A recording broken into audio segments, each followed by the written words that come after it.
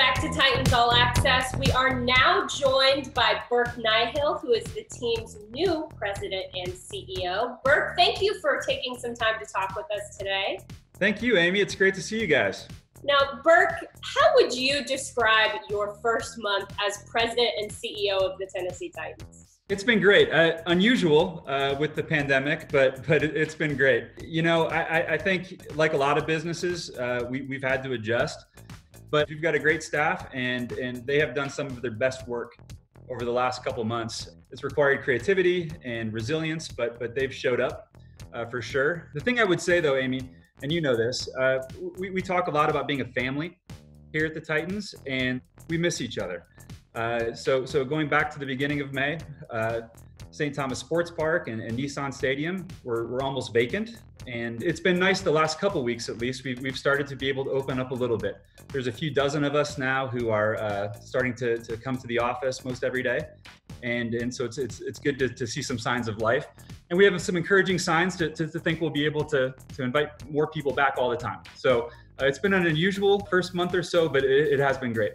2 years ago, Amy Adams Strunk sat down with Titans players and talked at length about issues of social injustice and how to solve those problems. And from that, the Titans We Stand For initiative came to be.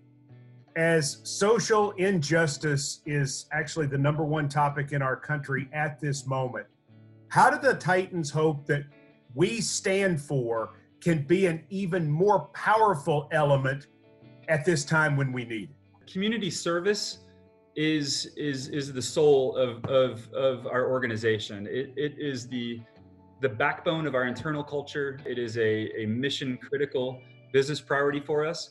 And as you point out, social justice has been one of the leading priorities in our community service efforts for as long as I've been with the club. We've done some very practical things to help use our platform and our influence to genuinely make a difference in the space of social justice. We've had meetings with politicians.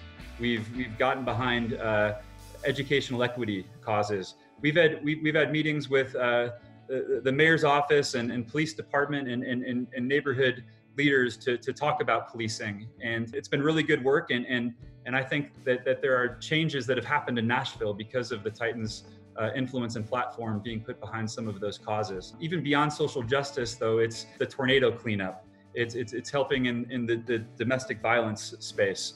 Amy's passionate about putting our resources behind things that make Nashville a better place to live for the people of Nashville and the region and the state as a whole. Burke, as you take the helm at such a key moment, what would you say is really important for Titans fans to know right now? What would you like to say to them? Mike, I'd say buckle up. I think the 2020s are setting up to be a really special decade to be a Titans fan.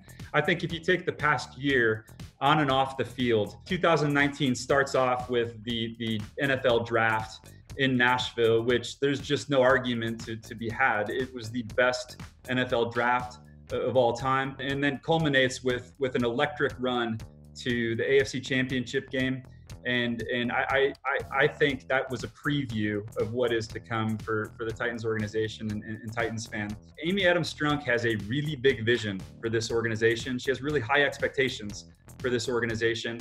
And the last 4 or 5 years, you have seen this momentum growing within our organization, and it's produced great football teams and great moments for Titans fans.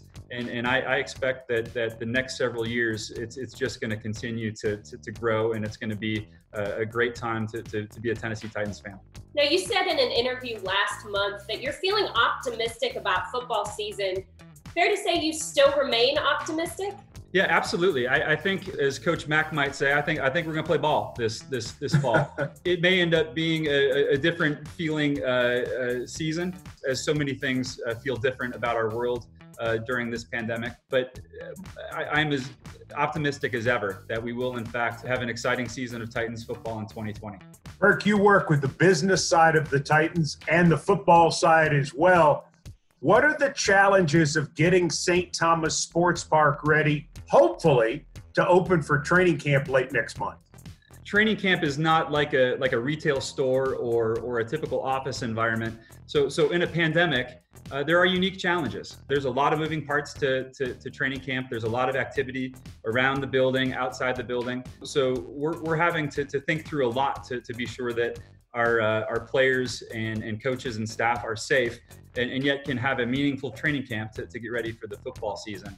We've got a talented team. Our team ops is involved. Our facility ops are involved. Our human resources team is working hard to be sure that we have all of the infrastructure we need, like thermometers, and breaking our building apart into zones to separate the football infrastructure, to keep them isolated and as safe as possible from the rest of the staff. And we're following NFL protocols, which frankly seem to change just about once a week or so. But it's all important work to be done to be sure that when the time arrives, we can be welcoming our players back to the building and have a meaningful training camp. Burke Nihill, Titans President and CEO, thank you so much for your time.